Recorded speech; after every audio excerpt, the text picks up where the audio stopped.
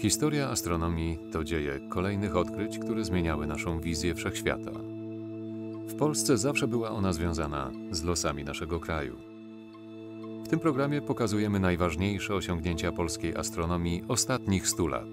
Od odrodzenia Rzeczpospolitej aż do dziś. Oto Astronomia niepodległa.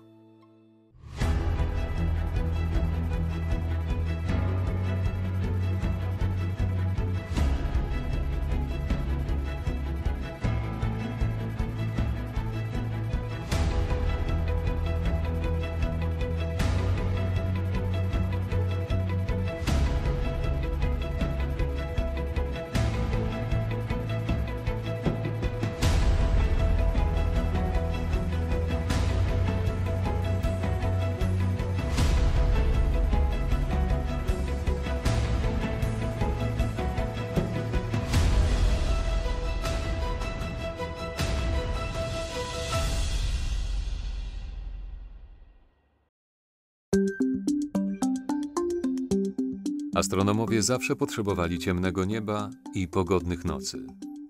W ich poszukiwaniu zaczęli umieszczać teleskopy tam, gdzie jest się, dosłownie, bliżej nieba.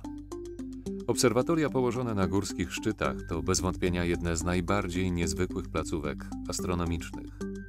W Polsce było ich kilka, a historia z nimi związana pełna jest dramatycznych wydarzeń, ściśle związanych z losami niepodległej Rzeczpospolitej. Ślady po najstarszym górskim obserwatorium w Polsce znajdziemy na Lubomirze, w Beskidzie Myślenickim.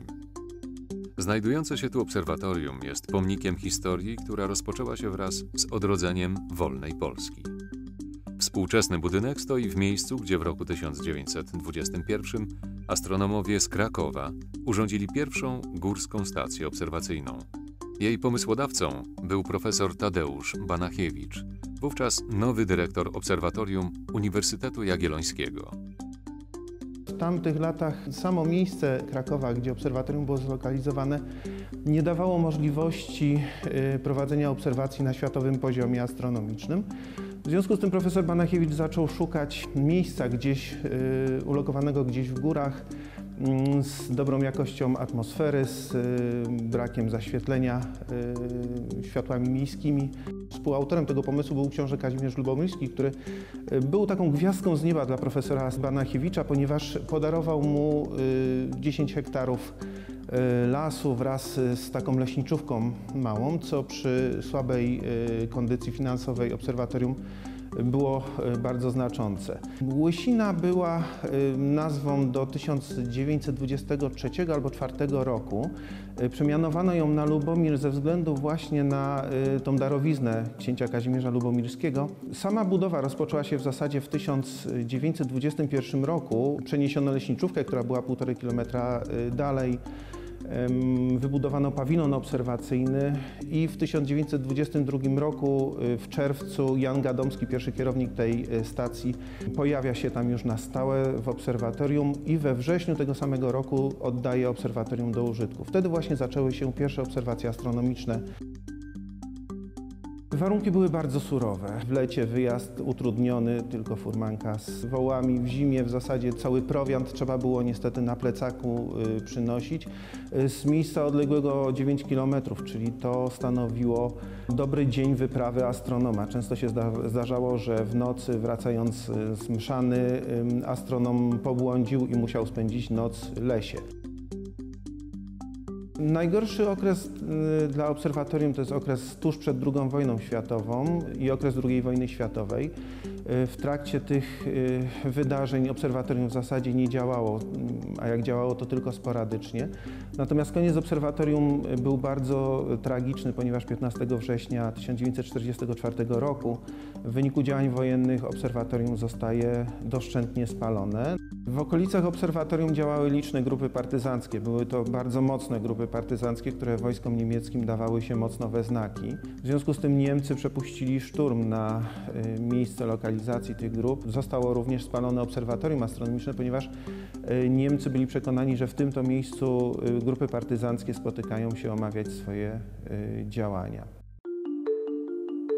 O tym, jak wyglądało przedwojenne obserwatorium na Lubomirze, możemy się przekonać na unikatowym filmie z końca lat 20. Nagranie jest poświęcone jednemu z najgłośniejszych odkryć, jakich dokonano w tej górskiej placówce. 3 kwietnia 1925 roku Lucjan Orkisz, pracujący na Lubomirze astronom, zauważył nową, nieznaną kometę. Nazwana jego imieniem, stała się pierwszą od czasów Heweliusza kometą odkrytą przez Polaka. Dla nas ten film był też szokującym odkryciem sam w sobie, dlatego że pokazuje, jak pracowała stacja na Lubomirze. O ile zdjęcia nieliczne przetrwały od czasów przedwojennych, to film jest chyba jedynym dokumentem pokazującym nam otwieranie domu obserwacyjnego, to jak tam można było pracować, jak wyglądała codzienność obserwatora, który musiał to robić. Oczywiście nie było możliwości nagrywania w nocy, więc wszystkie zdjęcia są prowadzone w dzień, nie są to rzeczywiste obserwacje, ale jeśli chodzi o sam film pokazujący nam sposób wykonania obserwacji, jest on bardzo współczesny w swoim scenariuszu. Moglibyśmy zupełnie współcześnie taki sam film nakręcić, o tym samym byśmy mówili, dlatego że odkrycie komety jest ciekawym wydarzeniem, a odkrycie komety, która była pierwszą kometą odkrywaną na ziemiach polskich przez Polaka i otrzymała oznaczenie od nazwiska pana Lucjana Orkisza, jest to kometa oznaczona jego nazwiskiem Orkisz, no jest czymś bardzo ważnym w historii astronomii.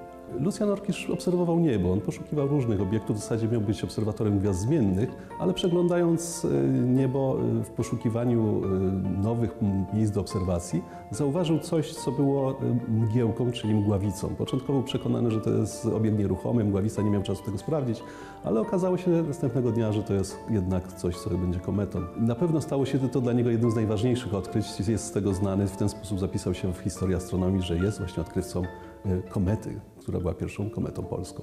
Sama obserwacja nie była zbyt długa, ponieważ miała miejsce przed samym świtem i było to tylko krótkie zauważenie takiej plamki. Obserwacje były prowadzone w tym momencie wizualnie, więc zdjęcia tej komety oryginalnego nie posiadamy z momentu odkrycia, no ale później była ona obserwowana przez czas dłuższy, mniej więcej przez kilka miesięcy, aż zaniknęła.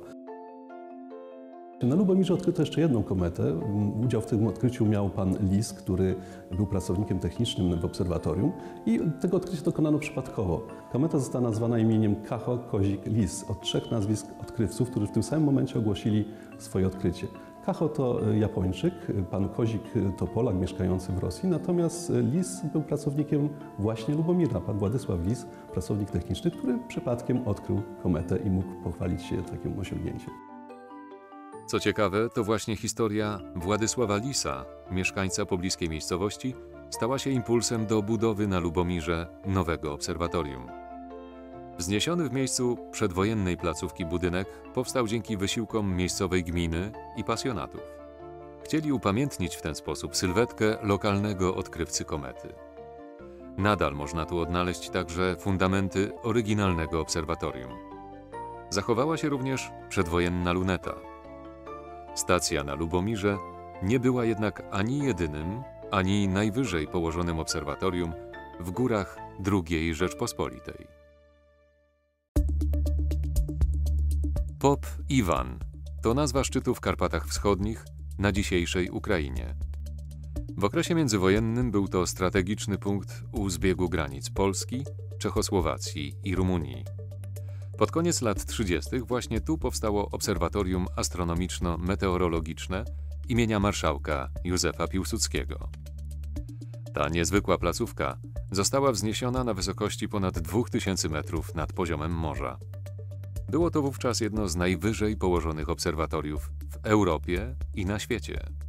Monumentalny gmach miał służyć Państwowemu Instytutowi Meteorologii oraz astronomom z Uniwersytetu Warszawskiego.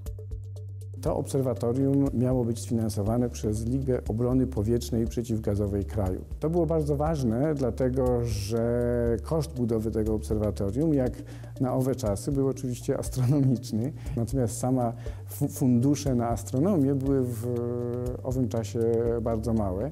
Budowa obserwatorium na Górze Popiwan rozpoczęła się w 1936 roku, zakończyła się w 1938 roku. Częściowo obserwatorium to była częściowo stacja meteorologiczna, częściowo stacja Wojsk Ochrony Pogranicza w takim bardzo strategicznym miejscu. To był ten róg Polski pomiędzy Czechami, Rumunią i Związkiem Sowieckim. Obserwacje na Górze Popiwan rozpoczęły się już w 1937 roku. Tam były zakupione bardzo nowoczesne instrumenty. To był refraktor z firmy Grubb & Parsons ze Szkocji. Część tych obserwacji, niewielka część, została opublikowana, natomiast obserwatorium to oficjalnie miało przejść we władanie i w administrację Uniwersytetu Warszawskiego od 1 września. To obserwatorium było jednym z najwyżej położonych obserwatoriów w Europie w owym czasie. Było dość dobrze wyposażonym obserwatorium, natomiast nie miało czasu, aby rozpocząć prawdziwą astronomiczną działalność i wyniki działalności tego obserwatorium nie były tak naprawdę publikowane. Historię obserwatorium na Popie Iwanie przerwała II wojna światowa. Dziś trwają starania o odbudowę zniszczonej wówczas placówki. Ich głównymi inicjatorami byli dyrektor Studium Europy Wschodniej Uniwersytetu Warszawskiego oraz rektor Uniwersytetu Przykarpackiego w Iwano-Frankowsku.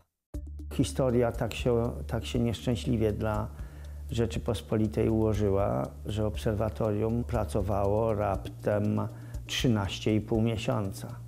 Dlatego, że rok 1939 przyniósł najpierw atak Niemców 1 września. Przyszły odpowiednie raporty do kierownika obserwatorium Władysława Midowicza, a 17 września uderzyli bolszewicy. No i wtedy przyszedł rozkaz, tak zwany rozkaz numer 1, to znaczy, że otworzyć kasę pancerną, otworzyć kopertę numer 1 i wykonać precyzyjnie wszystkie zapisane tam sprawy. Między innymi zniszczenie poczty tajnej, zniszczenie dokumentów i zniszczenie astrografu. Midowicz wykonał 3 polecenia, natomiast nie wykonał 4. polecenia, żeby zniszczyć astrografy. Niektóre rzeczy rozbił, natomiast ten najważniejszy sprzęt, astrograf główny, został zawinięty w kocyk jego synka Jacka, czy w kocyki jego synka Jacka. I w ten sposób Władysław Midowicz wraz z żoną Antoniną i owym synkiem Jackiem, 4-letnim, przeszli na drugą stronę. Co to znaczy druga strona?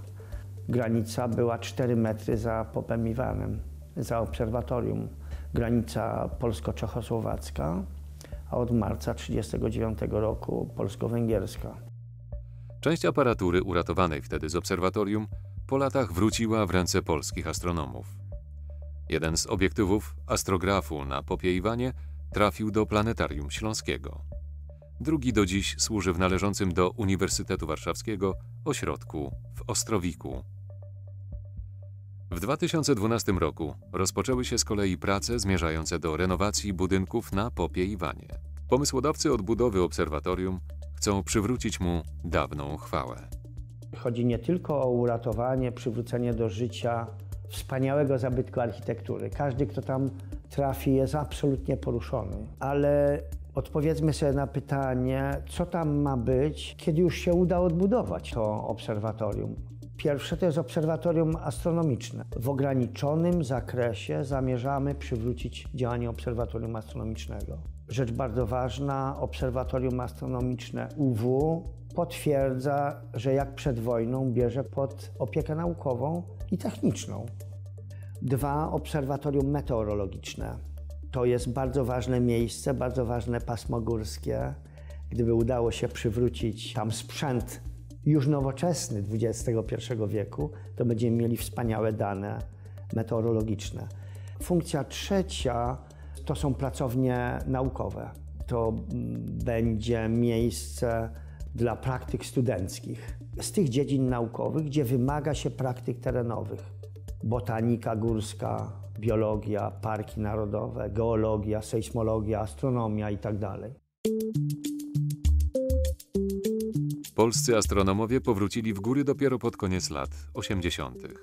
Obserwatorium, które miało podjąć tradycję przedwojennych placówek, powstało na Suchorze, w obrębie Gorczańskiego Parku Narodowego. Położone na wysokości 1000 metrów nad poziomem morza, dysponuje wyjątkowymi, jak na Polskę, warunkami. Obserwatorium na Suchorze powstało za sprawą Krakowskiego Uniwersytetu Pedagogicznego. Pomysłodawcą placówki, która przywróciła do życia polską astronomię górską, był profesor Jerzy Krajner. Razem z moimi kolegami w czasach, gdy ja pracowałem w Uniwersytecie Jagiellońskim, myśleliśmy o tym, żeby były jakieś miejsce do obserwacji w warunkach polskich z dobrymi warunkami klimatycznymi. Co to znaczy? To znaczy w miejsce, które jest daleko od wszelkich dymów, daleko od świateł wielkomiejskich, no i możliwie wysoko nad poziomem morza. W połowie lat 80. takim miejscem okazało się wzniesienie Suchora w Gorcach na obrzeżach Parku Narodowego. Tu jest dużo zalet. Jakież to są? Pierwsza sprawa to jest położenie. Otóż obserwatorium leży dokładnie na wysokości 1000 metrów nad poziom morza i nasze badania klimatologiczne pozwoliły na ocenę wysokości średniej warstwy tzw. inwersji. To znaczy sytuacji, która się zdarza szczególnie jesienią, że obserwatorium jest ponad chmurami. Mgły zalegają w nizinach, w dolinach, natomiast Suchora już leży ponad warstwą chmur. To daje zysk między 20 a 50% więcej liczby nocy bezchmurnych w ciągu roku. Uniwersytet Pedagogiczny, wtedy to była Wyższa Szkoła Pedagogiczna w Krakowie, wykazał zainteresowanie taką sprawą. Dlaczego? Otóż wtedy jeszcze była fizyka z astronomią i ideą rektora było, żeby kształcenie nauczycieli było w miarę nowoczesne. To znaczy, żeby nie polegało tylko, tak w przypadku astronomii, na oglądaniu bardzo pięknych obrazów, ale żeby przyszli nauczyciele mogli rzeczywiście zapoznać się w czasie swoich studiów z warsztatem astronomicznym, nowoczesnym warsztatem astronomicznym. I to leżało u podstaw, że uczelnia podjęła taką inicjatywę, no i rzeczywiście doprowadziła do tego, że w 1987 roku w Gorcach zostało otwarte do tej pory jedyne obserwatorium położone w górach o dobrych warunkach klimatycznych. Obserwatorium, poza tym, że ma działalność oczywiście dydaktyczną, popularyzatorską, ale oczywiście to jest działalność naukowa w pierwszym rzędzie. Myśmy się specjalizowali w fotometrii, to znaczy w badaniach zmian jasności ciał niebieskich, w szczególności gwiazd. Nas interesowały ogólnie gwiazdy zmieniające jasność, tak zwane gwiazdy zmienne. Potem udało nam się włączyć do ogólnoświatowego programu teleskopu globalnego. I to uważam za jeden z większych sukcesów obserwatorium na Suchorze. A idea teleskopu globalnego jest następująca. Mianowicie wiadomo, że obserwacje są prowadzone w nocy i w pewnym momencie jest świt, no i właściwie obserwacje zamykamy. Ale jeżeli mamy współpracę z jakimś obserwatorium położonym od nas na zachód, no powiedzmy w Hiszpanii albo na Wyspach Kanaryjskich, to wtedy tam jeszcze trwa noc i wtedy te same obserwacje tego samego obiektu można przedłużyć. Jeżeli teraz znajdzie się sieć obserwatoriów na całym świecie, do której Suchora należała i zresztą nadal należy, to wówczas takie obserwacje można prowadzić przez okrągłą dobę. Obserwatorium na Suchorze zostało wyposażone w teleskop Zeissa o średnicy 60 cm. Prowadzenie nowoczesnych obserwacji astronomicznych na szczycie góry okazało się jednak niełatwym zadaniem. Astronomowie z Suchory musieli wprowadzić wiele nietypowych modyfikacji, aby przystosować się do warunków górskich. Wyzwaniem, jakie warunki atmosferyczne stawiają dla obserwatorium górskiego, jest między innymi warunki zimowe, czyli to, że jesteśmy na czubku góry, gdzie wieje silny wiatr, gdzie nawet jak jest pogoda, to śnieg potrafi być podrywany z otoczenia. No i trzeba było się tutaj przed tym jakoś tam zabezpieczyć, stosując na przykład ogrzewanie kluczowych elementów mechaniki teleskopu, elektroniki teleskopu itd. Druga sprawa, w okresie letnim my jesteśmy na czubku góry.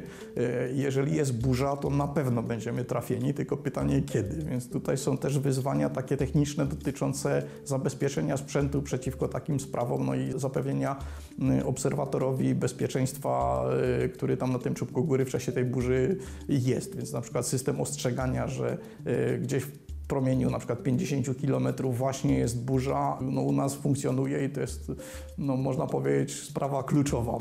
Wyzwaniem jest transport. Dostęp do obserwatorium jest ograniczony. Samochód czy traktor wjedzie tam w okresie letnim, kiedy akurat nie leje i droga jest w miarę sucha. W okresie zimowym wtedy, kiedy, że tak powiem, da radę się przebić przez śnieg. Ponieważ warunki górskie tutaj wymagają od obserwatora sporo zaangażowania w samo przygotowanie obserwacji. No, tam jest mało osób i tam obserwator bardzo często jest skazany sam na siebie. W związku z tym postanowiliśmy z jednej strony troszkę tam ten sprzęt zmodyfikować, żeby było łatwiej prowadzić obserwacje, a z drugiej strony, żeby zapewnić oczywiście jak najlepsze własności sprzętu do badań, które prowadzimy, czyli do fotometrii. Więc modyfikacje dotyczyły samego teleskopu. Nasz detektor znajduje się w ognisku głównym, czyli mamy tylko jedno odbicie od lustra i w związku z tym 92-3% światła dociera do detektora. Dotyczyły mechaniki teleskopu. Nasz system komputerowy wie, gdzie jest teleskop, możemy płynnie sterować prędkością teleskopu, poruszać nim oraz kopuły, która obecnie jest zautomatyzowana, to znaczy sama się otwiera, zamyka, rotuje tak, żeby być naprzeciwko teleskopu, ale również można na przykład zadać czas rano, kiedy obserwacje same się mają zakończyć, czy też można pozwolić kopule na to, żeby w razie nastąpienia niesprzyjających warunków bez udziału obserwatora automatycznie się na przykład zamknęła i zmieniła sekwencję tego, co tam się wewnątrz dzieje. Obserwatorium na Suchorze działa do dziś, dostarczając wielu cennych wyników naukowych. Od ponad 30 lat kontynuuje tradycję polskich obserwatoriów górskich. Jest to jedyne obserwatorium górskie położone w Polsce. Często mam takie zapytania, no dobrze, ale co wy możecie zrobić 60-centymetrowym teleskopem, to znaczy zwierciadłem o średnicy 60 cm? Ale ja na to odpowiadam nieco żartobliwie, że jeżeli jemy obiad, to innej łyżki używa się do zupy, a innej łyżki do na przykład kompotu, takiej małej łyżeczki. I nie jest prawdą, że największe osiągnięcia mogą być zrobione tylko największymi teleskopami. Największe teleskopy obserwują co innego. My obserwujemy relatywnie jasne obiekty. I tutaj jest tak samo bardzo wiele rzeczy interesujących do zaobserwowania i do sprawdzenia, do odkrycia. Polscy astronomowie kontynuują tradycję górskich obserwatoriów, włączając się także w wielkie, międzynarodowe projekty budowy aparatury na dużych wysokościach. Teleskop południowoafrykański SALT, obserwatoria należące do Europejskiego Obserwatorium Południowego na wzniesieniach pustyni Atakama, czy anteny sieci ALMA położone na płaskowyżu w Andach, 5000 metrów nad poziomem morza, to wszystko miejsca, w których Polacy mogą spoglądać w gwiazdy, będąc bliżej nieba. W ten sposób idą w ślady poprzedników, którzy swoje teleskopy po raz pierwszy zabrali w góry przed niemal 100 laty.